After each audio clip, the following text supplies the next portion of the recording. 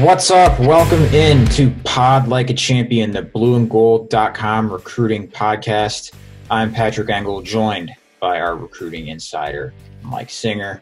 It's Tuesday, September 29th, 2020, and Notre Dame has pulled off the rare recommitment feat. Deion Colzie, four-star wide receiver out of Athens, Georgia, right in SEC territory, is a Notre Dame commit once again. Mike, why don't you tell us how this came together and really what led Deion to hopping back in the Irish's 2021 class? It was a wild ride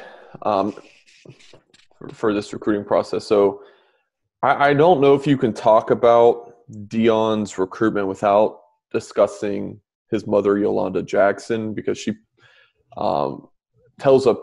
has a pretty interesting side of it and tells a really good story. So make sure to go to blueandgold.com. The story is inside Deion Colzie's Notre Dame recommitment. So I think the first time he committed was October of 2019. This is Deion Colzie, 6'4", 200-pound receiver, ranked as the number 107 player nationally, number 17 receiver in America. So his mom, big Notre Dame fan. I think she kind of had a sizable played a sizable part in his commitment to Notre Dame October 2019. Told Brian Kelly of his commitment just hours before the USC game last fall. And then process kind of wears on. He went back to Notre Dame in December, had a good visit there by all accounts. But then I believe it was January, or late January or somewhere, January, February timeframe. He went to Georgia on a visit that no one even knew about. That was pretty much off the radar until he decommitted in late March. Told Rivals.com's Chad Simmons, feel like I rushed my decision, want to take a step back, take my visits, that whole process. Well, the second time around, his mom really gave Deion the full reins of his recruitment. She felt that her and her husband Frank needed to take a step back. Not that they were overbearing the first time around, but that, look, this is your decision. We don't want what we think to play a major role in this. We want it to be all on you, Deion. So Deion really shut down doing interviews unless you would go out to see him in person, which I did in July. So that like April, May, June, July period, everyone was pretty much in the dark. And I would even say some of the coaches were in the dark too. There were times where Deion was not very responsive to Notre Dame. And at the time, when you hear that from various sources, it's kind of like, all right, Notre Dame's fading. And when I went to see him in July, as I mentioned, I left there thinking, I don't know if he's going to Notre Dame. Well, it turns out he's pretty much like that with every coaching staff. Deion was, he opened his recruiting process back up to, slow it down, go through it, take all his visits. Well, pandemic happens, right? Can't take visits. It's all just coaches hitting you up and the Zoom calls and the texting. He got sick of it pretty quick. When you hear about, how tired he got of the recruiting process, I'm shocked he even lasted until September. So there was a shift in August where he was kind of like, all right, I'm going to figure out where I'm going to go.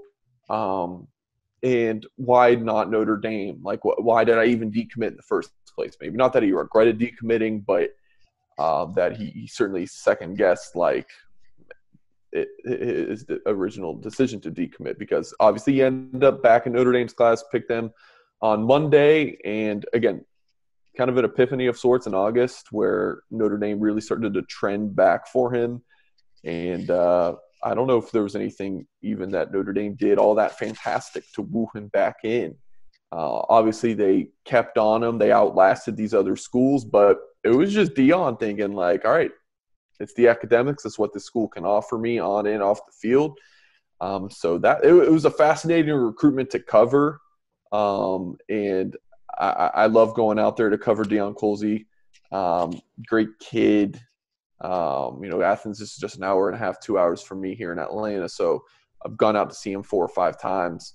As many times as Deion's been to Notre Dame, I've been out to see Deion. Completely random, not even important little nugget there. But Yeah, so that's kind of how his recruitment came together. It was wild, had twists and turns, but I mean, maybe it wasn't some crazy, like SEC recruitment where kids turn down money from this school to go to the schools. It was nothing like that kind of crazy. I think when I say crazy recruitment, that's what people are thinking. But it was just kind of one of those where it was just really tough to read as a reporter until kind of late August, early September really started to take shape. That all right, yeah, it's going back to Notre Dame. So there you go. The extended cliff notes on how Dean Colsey got back in Notre Dame's class. For those of you guys wondering just about recommitments in general, it's the fourth one for Notre Dame, at least when we gathered in the Brian Kelly era. The other three, Braden Lenzy, receiver in the 2018 class, Stephon Tuitt, defensive end, 2011, Aaron Lynch, defensive end, 2011. Bonus points, Mike, if you can name which schools they flipped to, only to spurn once again for Notre Dame. I would only know Lenzy with Oregon. I wouldn't know the others. Yes. Stephon Tuitt, Georgia Tech, Aaron Lynch, Florida State. So we'll dive back into Colsey a little bit here. But first, please rate, review, subscribe to the podcast. We'll love you even more if you leave us 5 stars and nice comments if you like what you hear. Best way to support this podcast is to subscribe to blueandgold.com. You can also follow us on Twitter. You can follow Mike at rivals_singer, and you can follow me at Patrick Engel _ that's ENGEL. So, Deon Colsey. I'm gonna interrupt you. So you mentioned Aaron Lynch. All right. He ended up playing for University of South Florida. All right. Patrick and I decided, all right, this is X time. We're going to record today. And it was like 2 minutes. And I was like, oh, crap. So I just had to throw on something real quick. I apologize for our video audience. I usually like to wear at least a nice T-shirt. For our podcast audience, this doesn't make no one difference cares to you. But currently wearing a USF Bulls hoodie. I tried to keep it kind of low-key that I was a USF grad until after the game. But I guess it's kind of out there now. But hey. Repping the alma mater. Never forgetting the school colors here. If you want to know one thing about Mike, he bleeds that dark green and gold. What do they even call the colors? I mean, let's see. Is there an official thing? Like, is it a certain shade of green that you dare not mess up, or someone will jump on you in Raymond James Stadium? I covered USF even before I started going to USF. I did the 2-year community college route and then went to USF St. Petersburg. So I didn't even go to the main Tampa campus. So I graduated from USF, but not really. It's kind of one of those deals. Another note, if you are on our YouTube audience to see this panorama behind me, if you want to buy your own copy of this is awesome. Renovated 2017 Notre Dame Stadium. We got the link in the description of this video. If you're on podcast form, go to bluegoldonline.com and you can check out the Notre Dame Stadium panorama and you can buy a copy yourself. All right, so let's get back on the on-ramp here. Deon Colsey, and really what this stood out to me here is sometimes you just gotta have to be the last one standing, right? I mean, it's tortoise and hare. I mean, I don't know if that's the right analogy or not, but you get the idea. Sometimes you just win these recruitments by just outlasting some of these other teams, and I think we saw that with Georgia in particular. Once Deon decommitted. Of course, you later learn, like you said, that he visited Georgia. And at that point, it becomes a thing of, all right, he's from Athens, Georgia. It's the hometown school. We want to be close to mom, yada, yada, all of that typical stuff that kind of had him leaning that way. But it never worked out. And there's a million different ways that you could ask, depending on which message board you consult or person you ask or whatever, that for all we really know and don't want to dive into one of, I'm sure, various versions out there somewhere on these recruiting interwebs of who cooled on who, what happened, the we didn't want him anyway crowd, I'm sure, is out full force in at least in Georgia. And maybe that's true. I don't know. But whatever it is he had opportunities to be in Georgia's class. It didn't work. And that's not to say anyone screwed anything up or made a wrong decision there or anything, but when you're just trying to evaluate, oh, did they beat Georgia, blah, blah, blah, or how can you call this a recruiting win over this school versus not that one? It doesn't matter. Like, okay, either way, there were opportunities. He didn't take them. Those were his choices. There were Georgia's choices, a combination of both, or how much, I don't know. But nonetheless, ended up being the final three of Florida, Tennessee, and Notre Dame. And really, it sounds like having to do with that outlasting part is that seed that his mom planted about what she liked about Notre Dame never really left his mind. And certainly even though he wasn't talking to them regularly, like you said, Mike, at least Notre Dame staff was in communication in the right type, that it wasn't like a thing where he thought, I don't have the opportunity to go here if I want to. And obviously at some point he decided he wanted to do that again. So that's my at least read on it, of no point in it not staying in communication with a kid that you think can be a difference maker. Of course, it seems pretty clear Colsey can be, and doing it for the sake that you just never know what happens 3 months from a certain time when you feel like you're not in the race. Patrick, I completely agree with everything you just said. I made a comment. Someone asked me about, did Georgia cool on them? It was on our Rockneys Roundtable message board at blueandgold.com. And Patrick, I saw you liked it today. So some of what you just said is from that post. It was almost verbatim. No, these are still some of my original thoughts. Give me some credit here. Give me some credit. This is just in general how a lot of these play out. But nonetheless, continue. Yeah. It's like, and I was asked on WSBT radio, Darren Pritchard, he asked me the same question yesterday, did Georgia cool on them? And I kind of went on a tirade. I don't even know if it all made sense, but. When do your tirades ever make sense? I mean, who cooled on it? It's this was what I told Darren. It's like, if I ask a girl out, and of course I wouldn't do that because I'm married, but before I was married, if I asked a girl out, I said, hey, you want to go on a date with me? She said no. And then I say, well, I didn't want you anyways. Who cooled on who, right?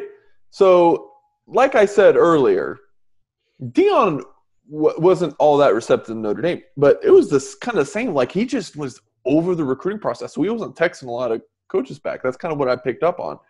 So who's to say that Georgia wasn't like, man, Colsey's not texting us back. We'll see if this kid wants it. And then they get the other kid, because they actually did get another receiver commitment, I want to say a month ago. So here's what it really boils down to. If Dion Colsey wanted to go to Georgia, he would be committed to Georgia right now. He had ample opportunity. Go look at his Rivals.com profile. I'm going to pull it up. Okay.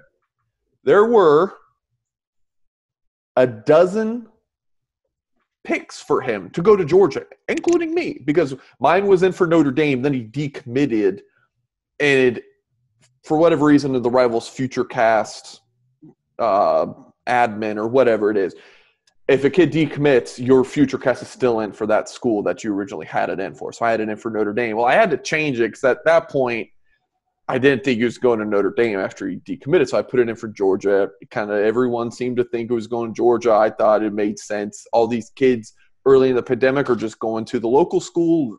It made sense. Chad Simmons, who's as tied in as anybody in the state of Georgia, he put one in for Georgia as well. So it just, again, it made a ton of sense there.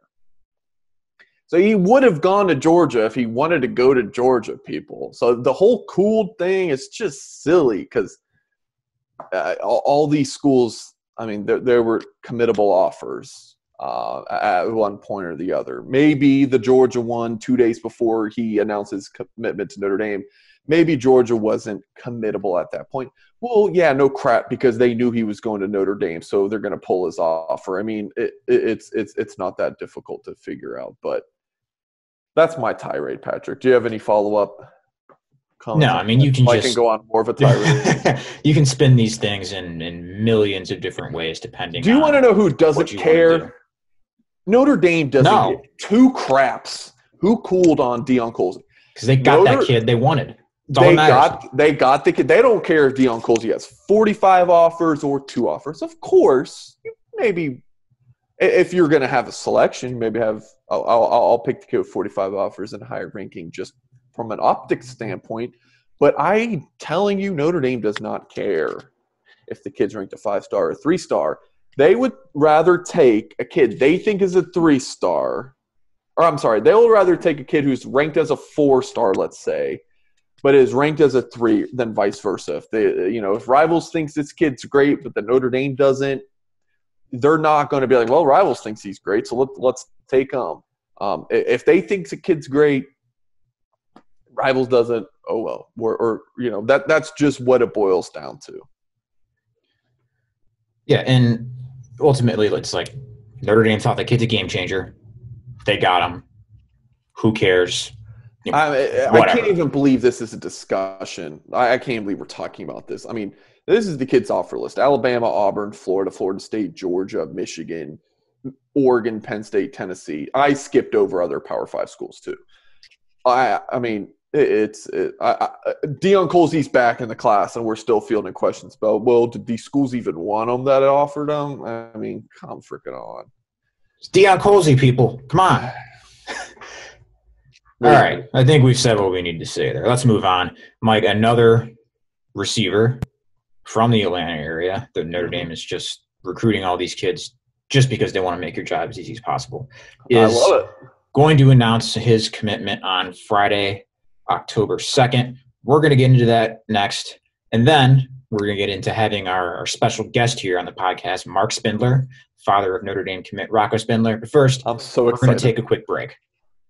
Jaden Thomas, the 4-star receiver from Atlanta's Pace Academy, making his college announcement on Friday, October 2nd. Mike, you have your FutureCast pick in for Notre Dame. Thomas, longtime Notre Dame target. My initial thought was when he made the announcement saying, hey, I'm going to commit then, was that it was good news for Notre Dame. It sounds like you have no reason to change a commitment or your forecast. What do we got to know here about the seemingly good chances of Notre Dame grabbing its second Georgia receiver this week? Yeah, I feel really confident about Notre Dame's chances here, but I just want to throw out the preface of you just never know with recruiting. I try not to be surprised by recruiting, though. Sometimes things certainly surprise me. But if you just have the expectations of who freaking knows, then sometimes you're better off. But with that being said, really confident with Notre Dame's chances with Jaden Thomas. I put my pick in August 10th. So I've been feeling pretty good about it for almost 2 months. I don't think it's a whole lot of coincidence that Jaden Thomas tweeted out, hey, I'm announcing this Friday about 5 or 10 minutes after Colsey announced his commitment to Notre Dame. Like, if that was a coincidence, then that's an interesting one. So I've been to Pace Academy several times since January to go and interview Thomas. It's like 40 minutes from my house. So instead of calling this kid up on the phone all the time, I'd rather just go see him in person. Pace Academy, you walk into it, you're like, is this Hogwarts? Like it's such a cool looking school. He toured me through there in January, February, and so I got to see it's a beautiful private school. And talking to Jaden, he's told me it's like, I mean, this is like a mini Notre Dame. The transition from Pace to Notre Dame would be pretty seamless. This is a high academic kid, super smart kid. On the field as well. You can see it when he's playing, and we'll get to that in a little bit. But his final 5 list of schools is Arkansas, Georgia, Michigan, Notre Dame, Penn State.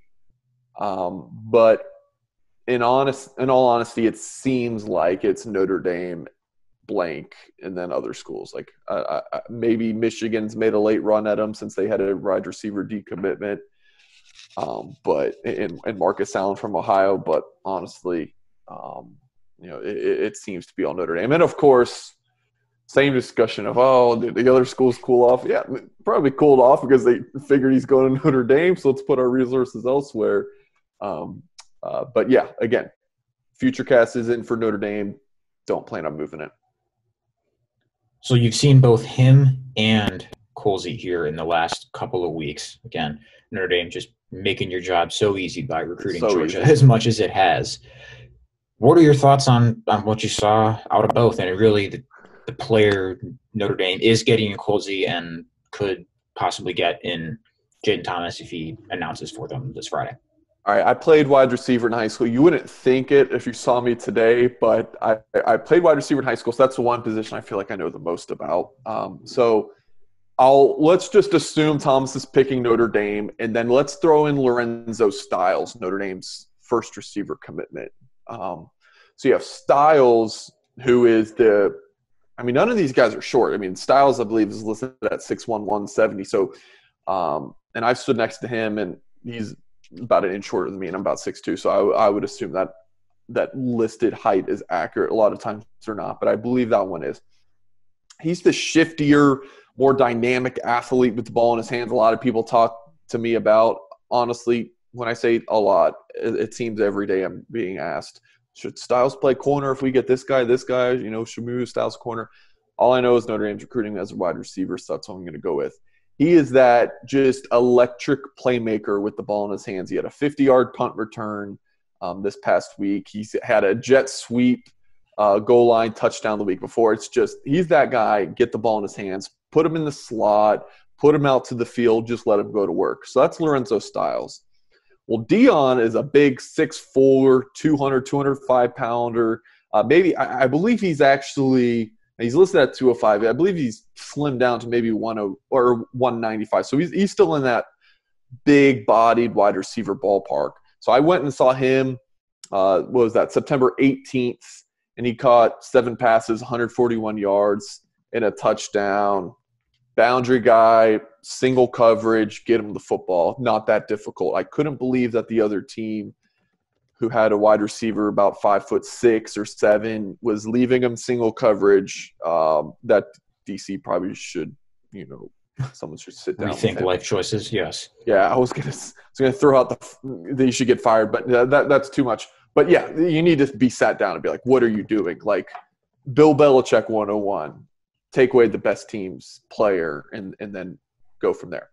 Anyway, so they did not do that with Colsey. They left him on an island, and Colsey just torches him. There's that saying all the time, oh, that 50-50 ball is actually 90-10 with a player like this.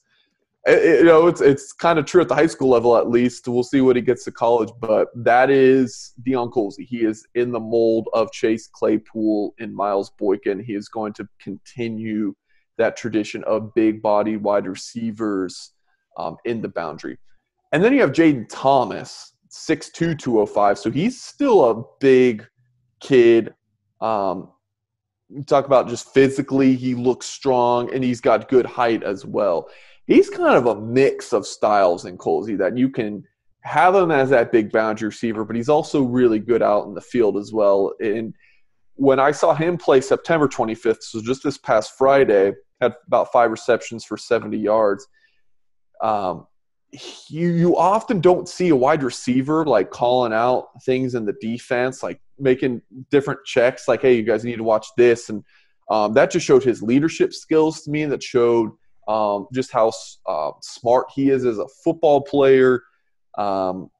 He's kind of that in between those two, maybe a little bit of a lower ceiling than Styles and Colsey, but his floor is pretty high as well, in that I don't think there's a ton of bust potential with him. I think at worst he moves over to defense, and he could be a pretty solid rangy safety. So I like all 3 of these wide receivers. You're splitting hairs trying to figure out who's the best one. They just all have different skill sets. I think Thomas is the best route runner. Colsey has the best ball skills in terms of like going up and getting the ball, and then Styles is the best with the ball in his hands. So let's say, again, assume for a second Notre Dame lands Jaden Thomas.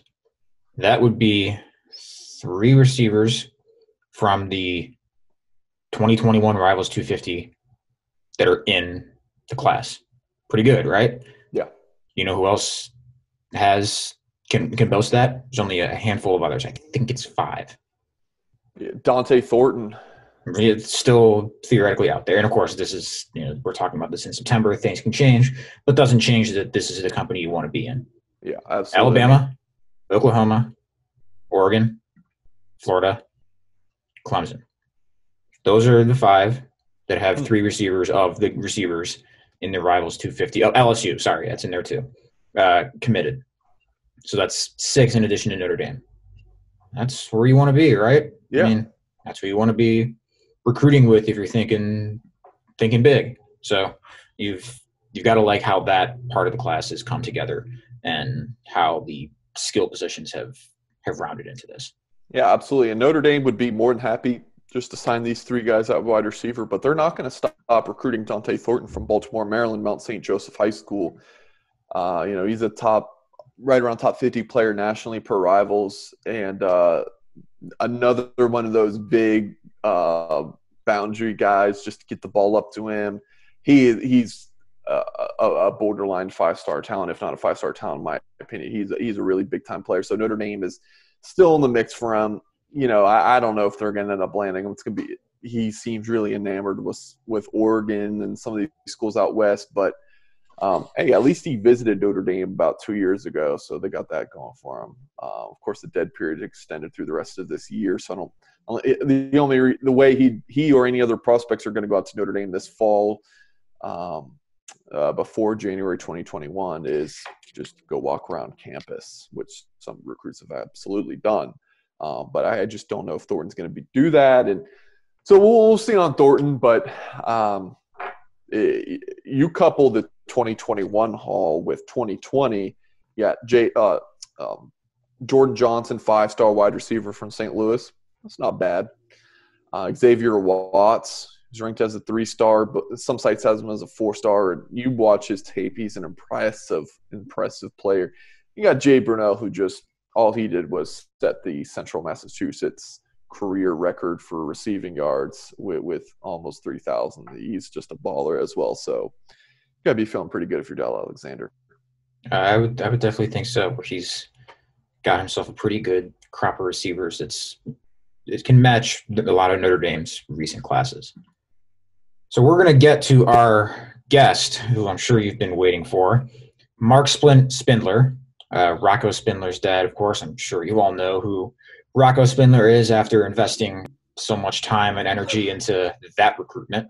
So we're going to get to Marc. We're going to take a break here first, and then here we'll play our conversation with Marc Spindler. We're joined by Marc Spindler, the father of Notre Dame offensive line commit Rocco Spindler. Marc, how's it going? Thanks for joining us today. I'm doing great, fellas. Thanks for inviting me on.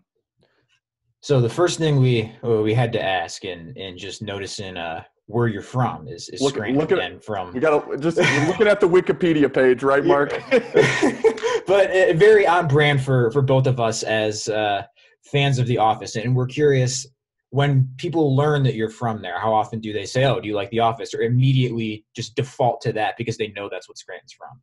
So, I think it all depends on what generation. Early on, when there wasn't The Office and I was from Scranton, people, was synonymous Scranton with Marc Spindler. Now it's Scranton with The Office. So I guess it all depends on which generation that you're talking to. But more often than not, a lot of people, when The Office was kind of crushing it, it became pretty synonymous with Scranton, The Office, Scranton. And the funny thing is, I don't believe The Office is in. I don't even think they ever even filmed it in Scranton. Nope. If they did, it was very little. Don't tell anyone. You said that when The Office was popular, was is past tense, Marc. This thing is bigger than ever. Do you and your kids watch The Office? Well, I can tell you, my oldest daughter, Gabriella, who got me, that's the Office is with the dude, Steve Carell, right? That's right. So I wasn't really big into that. But once I found out who he was, now that dude is serious funny, bro.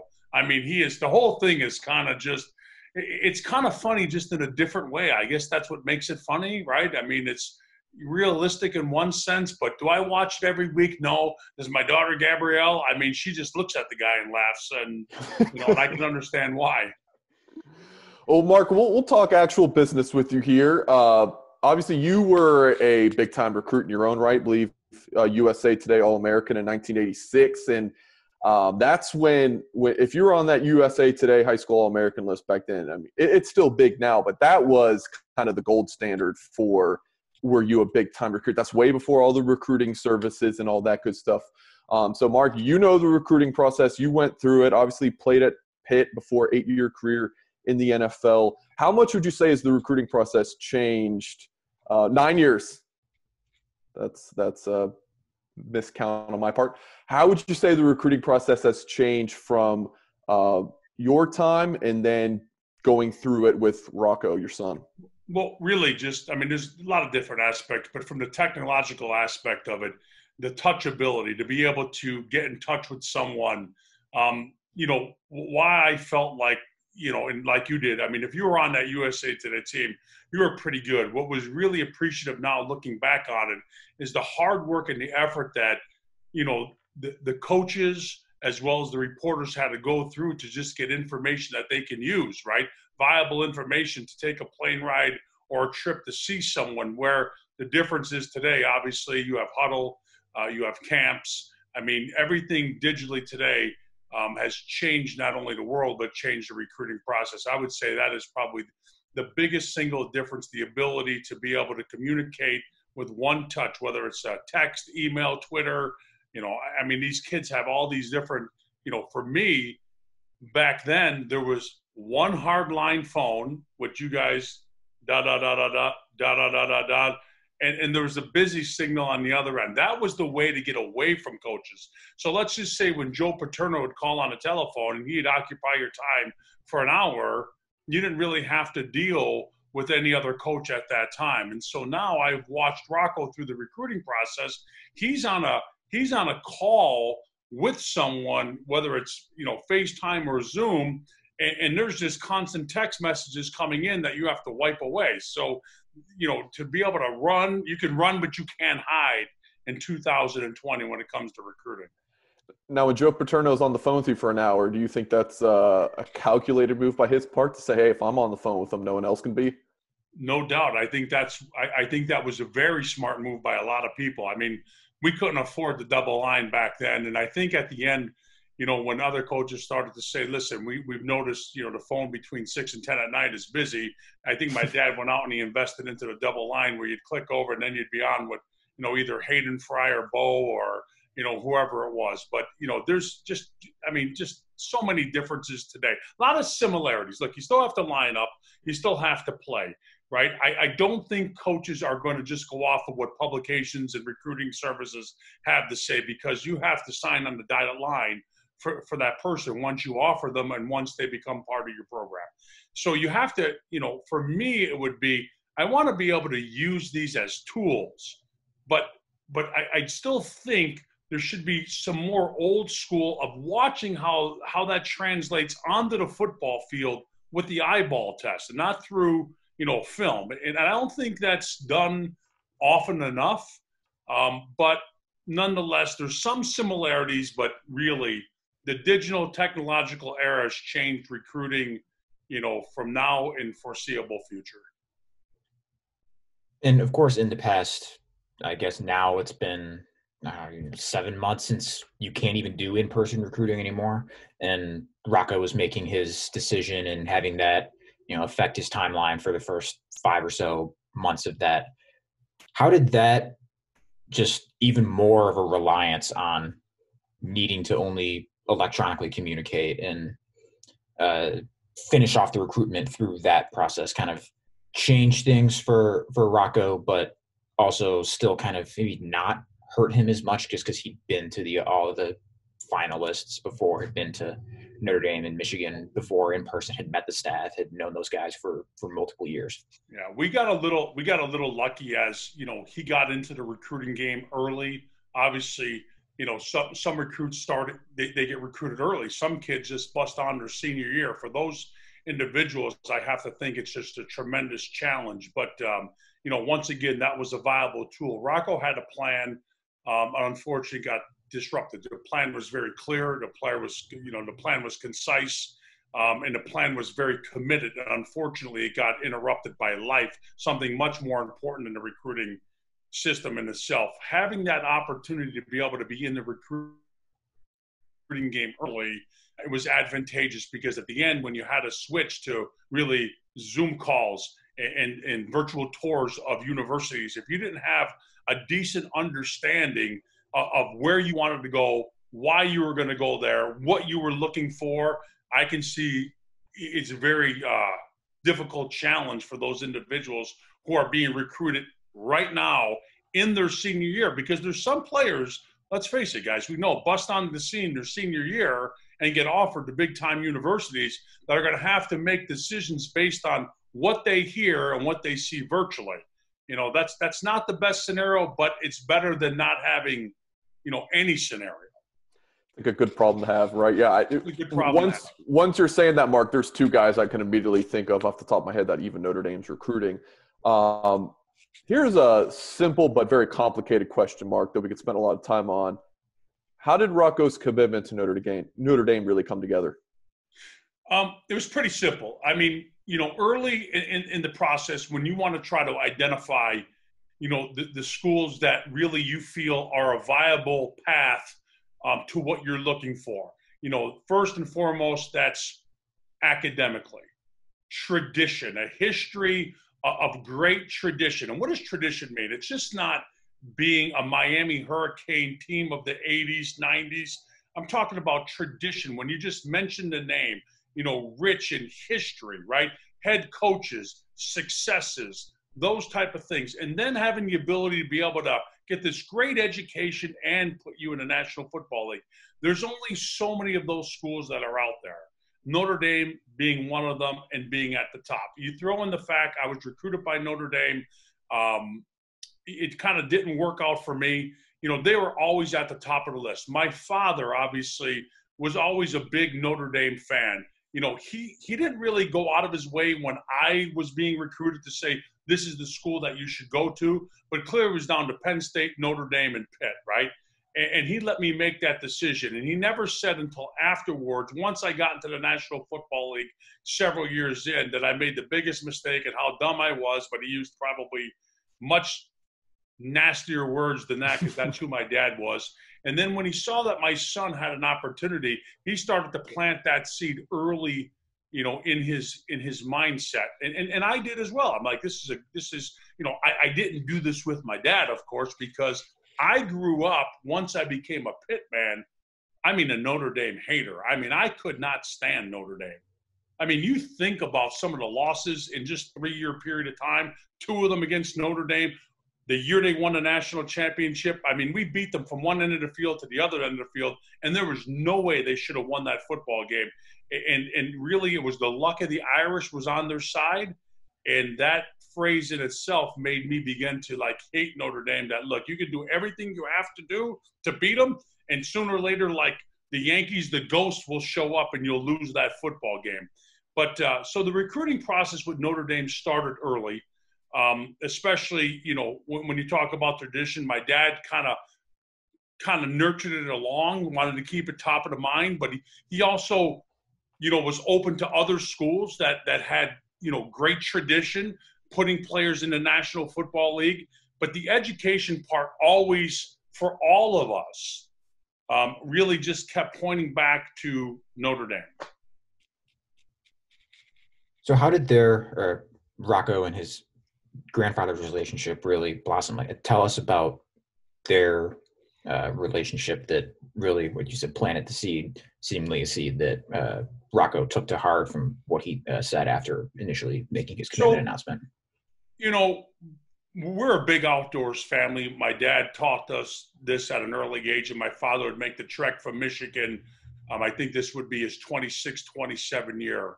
And unfortunately, obviously he's not going to make that. Last year was the first one that didn't. So, but I got my children involved in the outdoors. And so their grandfather being 8-9 hours away, he always made it a point that when he came here, he wanted to spend as much time with his grandchildren that he could. And having my son in deer camp with him, you know, and shooting his first deer with him, and, you know, shaking hands and a cigarette hanging out of the mouth and putting blood on the face and those type of things, and having those personal conversations. Obviously, my father was such a big part of my life growing up, athletically speaking. And he, you know, always would ask, how's Rocco doing? And he always felt like, you know, I was too soft on him, wasn't driving him hard enough or fast enough. And I said, Dad, look, I'm going to take what you taught me, and I'm going to tweak it a little bit and do it what I think is best. And he would always say, well, son, what I did with you obviously worked. You know, you're one of the best high school football players in America.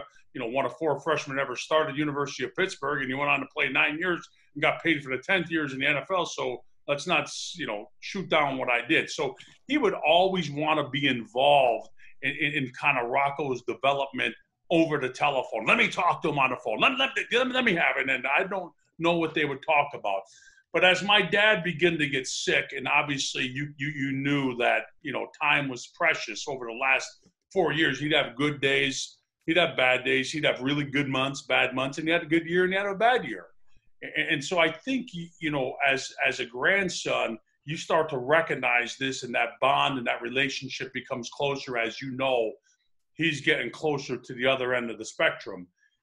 And so, you know, Rocco wanted to go through a process. And a lot of people here say, you know, I made a promise to my grandfather, and today I fulfilled that promise.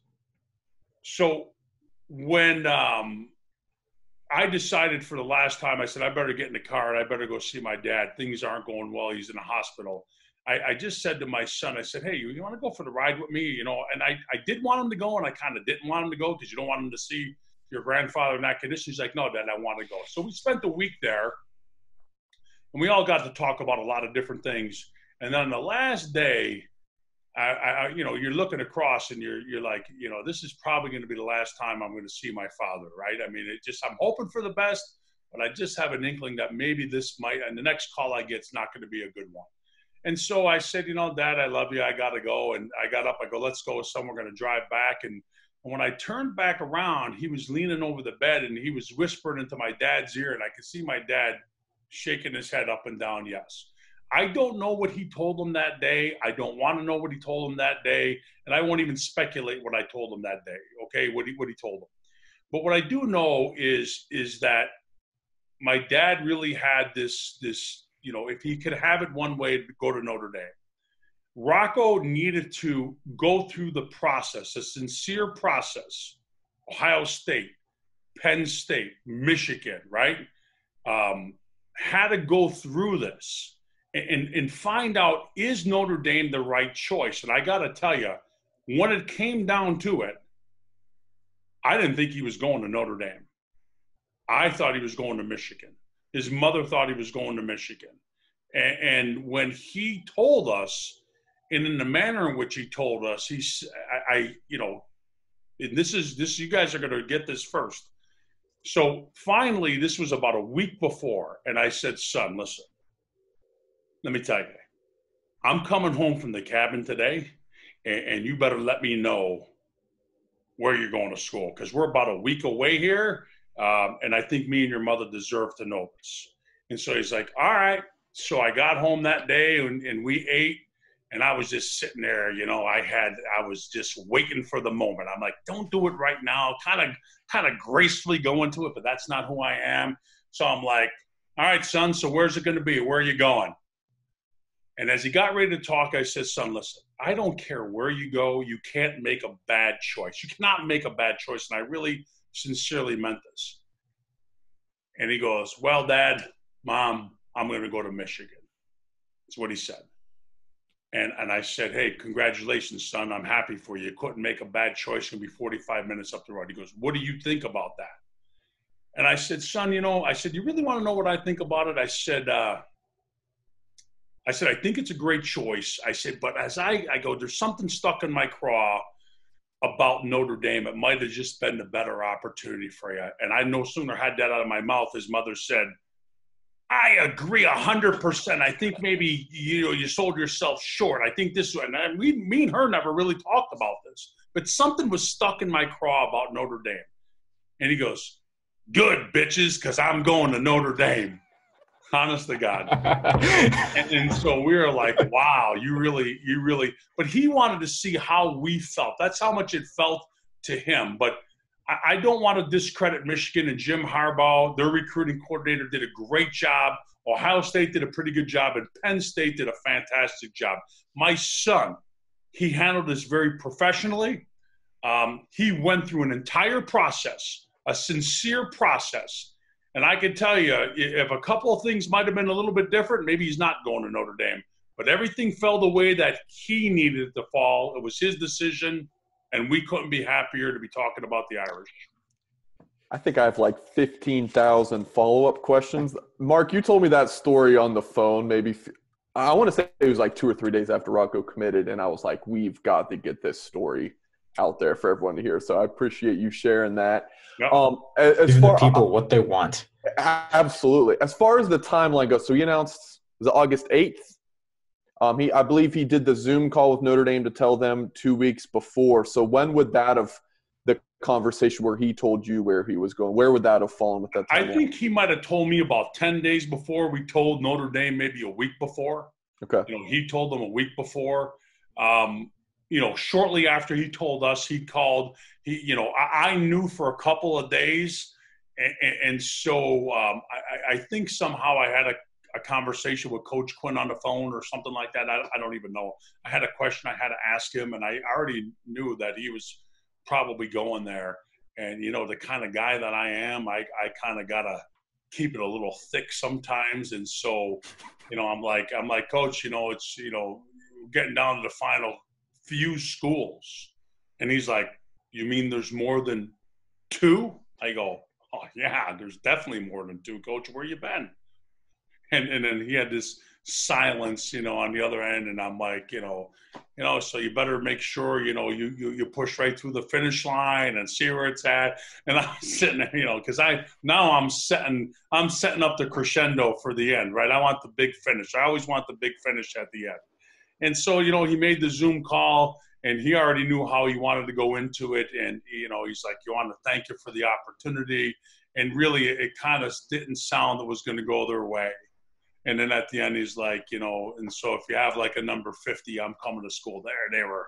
They were all very excited. So we were all excited. We're very excited. This is a really, how could you not be excited for an opportunity to come to a school with such great history, such great tradition, such great ethic. I mean, everything when you talk about them, when you understand it, is really, it is a special place with hallowed grounds.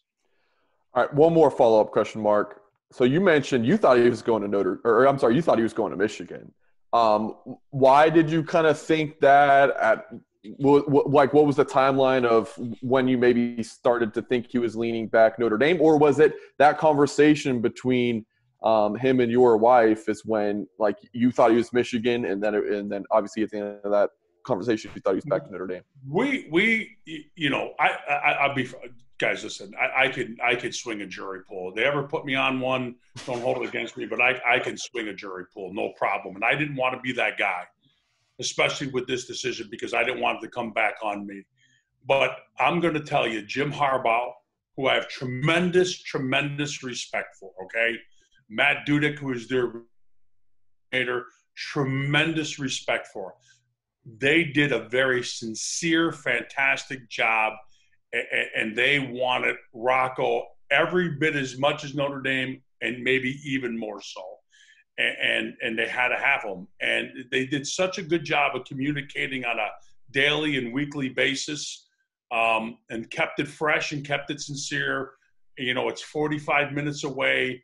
I just felt like, that's where he was going to end up. The only thing that always stuck in the back of my mind was Rocco wanted to play with an offensive line that he considered a brotherhood. And I'm telling you, early in the recruiting process, I think Coach Quinn or someone got to him and talked about this brotherhood. And so as Rocco's conversations kind of always seemed to gear towards Michigan, he would make this comment about brotherhood. I was like, now his mother wasn't picking up on that, but I was. And I'm going, it's a little mixed message here. They don't talk about the brotherhood up there. I didn't see former players reaching out to him. I didn't get that same feel from the current offensive line, as you did with the Notre Dame offensive line. And so everything kind of geared towards Michigan because they did such a great job. But the only thing that was stuck in the back of my mind here was that brotherhood thing. And at the end, I think it was the brotherhood thing that really separated the two programs. So you talk about being 45 minutes up the road. You're in Wolverine country, to say the least. How much does he or you guys get razzled for going out of what I'm sure is a popular choice for folks at his school? I mean, his team wears a helmet that looks like Michigan, right? So what have the first couple of months been like when now that things have been settled? This is what everybody needs to understand about Rocco. He is no doubt a very good football player, but he is even a way better young man. And he does things the right way, the sincere way. He's a good kid. I mean, he really is, and understanding why Rocco came back, to Michigan and Clarkston to play his senior year. He was offered to go to IMG his junior year. We turned that down. And then when Michigan, kind of started to shut the high school season down, we, I started to fill out the app. Those type of things to go back to, and they're like, we will. And then, Rocco had this sincere conversation with his coach, said, I'm going to roll the dice. These are the reasons why I want to come back. I want to come back, for my team. I want to come back for everybody that supported me. I want to come back for the town of Clarkston. I want to come back for Michigan in itself, to play in Michigan. And I think people who know him and understand this, they might, for one moment in time, put away their selfishness in their loyalty to the university to understand, a really great young man chose a great university, regardless of how you may feel personally about them as it pertains to the athletic portion of it. So we haven't had much backlash at all. So I want to end with one more question, going back to your playing days here, Marc, and either for folks who were old enough to have watched you guys play would appreciate this, or for Mike and myself who were too young for him. Tell us about playing with Barry Sanders. Unfreaking believable. Let me tell you, I was so into the game, right? I played the game like a man possessed, right? I mean, I had bad intentions on every single play. But we would come off the field and just watch Barry Sanders, right? Because the show he was going to be able to put on was was like a therapy from what you were going through on the defensive side. He was incredible, amazing. To see him on television was probably something special. To see him, in person was something even more special. But to be on the sideline and be his teammate and understand how balanced he was and grounded he was, from a personality standpoint, is unbelievable. It's something you'll never forget, etched in your memory forever. Some of those runs and moves, just incredible. He's a great guy too. I mean, he's not, trust me, I don't have, in a certain way, the appreciation for the modern day superstar as I did, as a Barry Sanders. He was just a throwback, acted like guys. He wouldn't do good in today's standard, right? I mean, people, it's about a show. Barry's like, look, I'm just going to act like I've been there 1,000 times before, and I'm coming back 1,000 more. Did it almost feel counterproductive to tackle him in a sense, just because of how incredible he was to watch, or you every tackle came with the everything in the back of your mind of, oh, what if he goes down awkwardly or whatever? Yeah, he never took a big hit, guys. That's one thing. If you watch Barry, I mean, he was so elusive and so explosive. The reason why he was able to do the things he was able to do was he wasn't hit that often. Very rare. I mean, you want to talk about a moving target, folks? Let me tell you something. He was a moving target. He was fantastic. Well, Mark, we really appreciate you joining us here and giving us a lot of neat and unheard insight into Rockers recruitment that I'm sure our I listeners will appreciate it, enjoy. and I look forward to hopefully being able to do this, with you guys as often as you need something pretty good. Don't say that. We'll have you on as a co-host if you say that, Mark. We'll put you in the intro bump for this thing. I won't have a problem, but I did radio and television for 7 years, guys, and sometimes I'm really critical, and I say what I see, and sometimes some people aren't big enough to be able to handle that. So be careful what you ask for. You just might get it. Well, we'll have you on in like 3 years, and maybe Notre Dame will lose a game, and Rocco missed a big block. So we'll have you on there to criticize your boy. They lose 1 game in 3 years, folks. We'll all be happy campers. There you go. All right, go Irish. Thanks, Mark. Thanks, Mark. Take care. You. Mike, how much fun was that with Mark? I mean, all the stories, one about Rocco's process and how he delivered the news. But, yeah, I would think there's few things that would be more just a pure football experience than playing with Barry Sanders.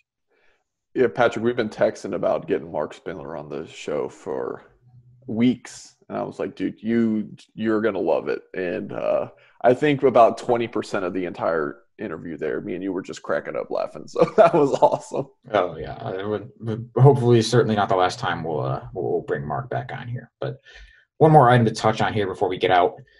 Some less great news in Notre Dame recruiting in the last week.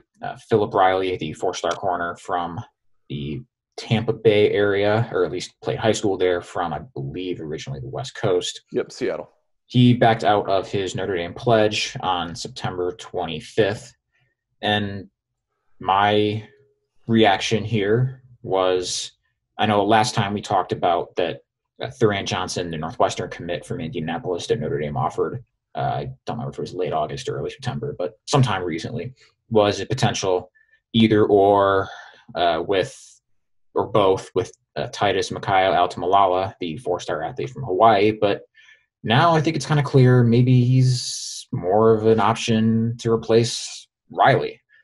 Mike, how are you seeing, one, where that figures into it, and two, what kind of led to in the follow here from Riley decommitting? I think they would have offered Johnson whether or not Riley was stuck in the class. That's my personal opinion, not sourced or anything like that. But reading the tea leaves, the offer to Johnson went out September 15th. And I don't think Riley had given any indication to Notre Dame at that point that he was wavering in his commitments. That's why I say that I don't think that Johnson's offer was because of Riley. They really impressed with Johnson's senior film that he's put out. I mean, Indiana's already like halfway through the football season because they started August 21st. So he had a really strong run. Thuran Johnson's offered, and this is Thuran Johnson, Indianapolis North Central player. He's committed to Northwestern, Patrick's alma mater. There you go. There's another podcast we mentioned both Northwestern and USF. How often does that get to happen? Johnson, slot receiver or corner, or heck, maybe even safety. Notre Dame just loves him as an athlete and wants him in the class. As far as Riley's decommitment, Patrick, I went on a kind of that rant earlier in the show. It's like, school's like, oh, I didn't want him anyways, right? When they don't get a kid. So I don't want to come on here and be like, hey, when Notre Dame got Philip Riley, it was great. That's probably what I said in the May podcast we did when he committed. Well, now that he's decommitted, I don't want to say, well, Notre Dame, he wasn't that good anyways, right? I would look like a hypocrite. But I went out to see Riley. This has been a crazy few weeks. I keep seeing these kids and then news happens. I went and saw Riley September 11th. That was a big game down in the Tampa Bay area. And I went in thinking this is the best corner in the class, lockdown kid. So excited to see him. he had a good game considering he had the 53-yard go-ahead kickoff return touchdown. But up to that point, he got beat a couple times at his corner spot, kind of looking into the backfield, missed a couple tackles. So I left there thinking, I don't know if this kid is a corner. I was even thinking, man, he looked he's listed at 6 foot, 190 pounds. I was thinking this kid might be 205 pounds, 210 pounds. He looked thick, built really well. So I left there thinking this kid's a safety or a rover. And you can watch my YouTube video on that game. And I mentioned that Notre Dame had been recruiting him as a corner, certainly. But my own eyes told me I don't think that kid could play corner. He didn't look that great in one-on-one coverage. But he certainly looks the part, and he had some nice tackles, and he showed off the athleticism on that kickoff return touchdown. So I thought, this kid could be a really good safety. So to answer, what's the impact here? What's the sting of Notre Dame losing this commitment? On the cornerback side of things, I just did not – I left there thinking after I saw him play for 3 hours, did not think he was a cornerback in college. But I did leave there thinking this kid's a really good football player. So, again, he's a really good player. So Notre Dame loses that, and that stinks. Notre Dame was going to find a home for him somewhere. But as far as, Notre Dame's future cornerbacks, I think you're just fine. I think Chance Tucker coming in is that fluid corner who is going to be really good at that position for the Irish. Yeah, that's how I look at it too. Where, and I'll trust your in-person evaluation over my throwing on a huddle tape, whenever he committed and whatnot. It's Notre Dame's defensive habit is recruit really good football players and figure out where they're going to play. And no matter what we thought initially of this, he's a pure corner or whatever, or all right, he's a bigger kid who's a safety. He can play, and that's a loss. And yeah. you wouldn't have wanted to have that if you're Notre Dame, I'm sure. Right. Even if Notre Dame watched the same game you did or saw the same film a month later or whatever and concluded, all right, he's a different position, that they can use this kid. I mean, he's a big kid out here who passes the physical eye test and is running back kicks. I mean, it's not that means he's not slow, right? And if you're talking about getting beat because you're peeking in the backfield or whatever, that's a coaching thing that can be ironed out, and it's not like where you're seeing a lack of tools and whatnot. I'm sure when he returned that kickoff, it wasn't a situation. The short area quickness. The short area quickness was my concern. But there's still a lot of good traits here, and yeah, maybe that doesn't show up as a pure cover corner, but a good player who can play at Notre Dame's level. I mean, you just saw him commit to USC. That's where he's going, by the way. Yeah. And so he'll have a taste of Notre Dame fans won't see the last of him, seemingly, if he ends up seeing the field for USC in his time there. But yeah, it's a loss, and you don't want to sound like we don't want to sound like, oh, whatever. And like you said, we didn't want him anyway. Committee to get back on here. But anyway, it's Notre Dame has a plan with Thurian Johnson, and even though, like you said, someone who might have been in the class regardless, and two, a defensive back class that's still in pretty good shape with Chance Tucker as the pure cover guy, Justin Walters as obviously that kid's a safety, Ryan Barnes as a good football player, can play either one, put him wherever you want to go. Yeah, agreed. Yeah, I love Ryan Barnes. I wrote after Riley decommitted, like, look, this DB class is still intact. Ryan Barnes is and a lot of people don't really love when a kid like Barnes doesn't have a set position. I love it. I love it, and that's how Notre Dame recruits. Let's just get the best football players in. So Barnes is very much a corner, or he's very much a defensive back or a safety. Like, he could do either one of those at a high level. And seeing some recent clips of him working out, short area quickness looks pretty good for Ryan Barnes. All right, let's get out of here, Mike. So, who are you going to see this Friday, if anything, or is it all Jaden Thomas? This Friday is Kane Barong going out to Northeast Georgia. So this fall so far, I haven't had to take any flights. I've just been on drives to see recruits. But October 9th, you have Joey Tanona versus Blake Fisher. Yeah, I will be at that game in Indianapolis. Looking forward to it. It's where it's the juice. That's quite an interesting game there where you see two of Notre Dame's offensive linemen of the future.